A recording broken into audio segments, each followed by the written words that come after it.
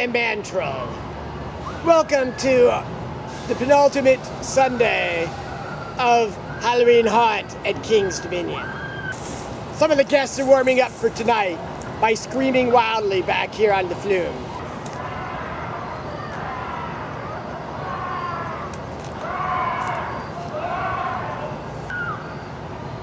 I'm standing here in the woods where people behind me screaming. Screaming gets me in the mood for haunt. Screaming also keeps me in the mood for haunt, so I really enjoy it when you come and scream. I am well aware that a few of you are not really scared, and when you come in, you scream anyway. I don't really care. Just scream. Scream if you're scared, scream if you just want to pretend you're scared. Either way works for ManTroll. Last night, some girls wanted to hear me scream. That seemed very odd to me. I'm not really much for screaming. They kept saying boo. Eventually they explained to me that they wanted to hear me scream. So I screamed.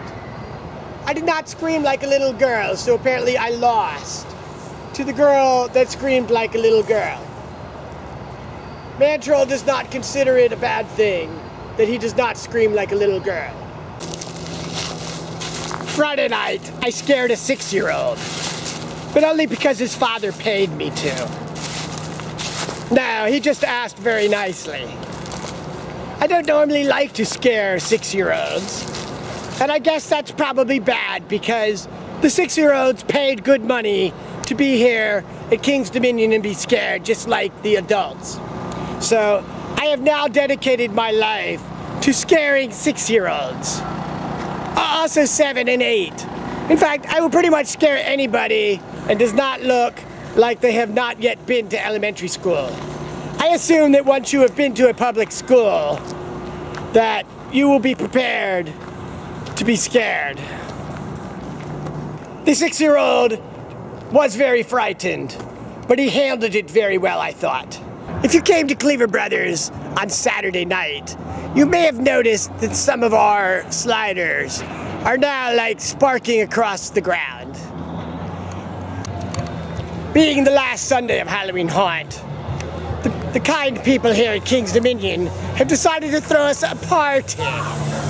So now we are partying, and there is a large speaker blasting music. You know how ManTroll feels about music. So I'm trying to avoid this whole party scene. But I have to make an appearance because a monster party would not be a monster party without ManTroll, of course.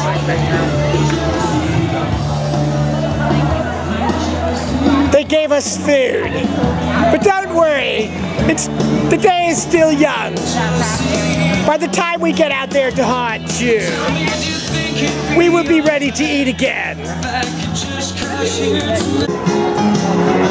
I will tell you that at this moment, every monster here is groaning about this song choice.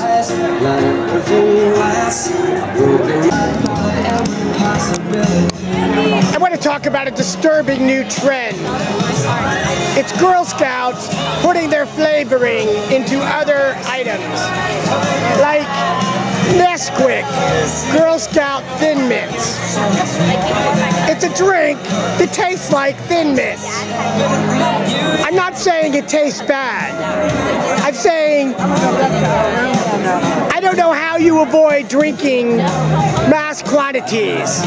Yes, did you see how I did the whole Conehead mass quantities thing? I don't know how you avoid drinking mass quantities of Nesquik Girl Scouts Thin Mints. I would say this is like false advertising. It is not Girl Scouts. We are not drinking Girl Scouts, even though it says it's Nesquik Girl Scouts. It's actually Thin Mints.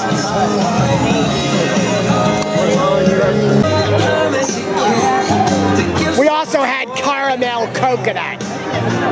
This is one of the least favorite of mine when it comes to Girl Scout cookies. I did not try the milk.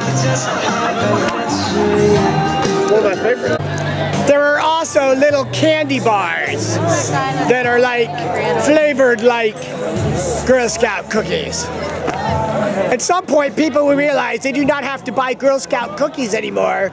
They could just buy the candy bars.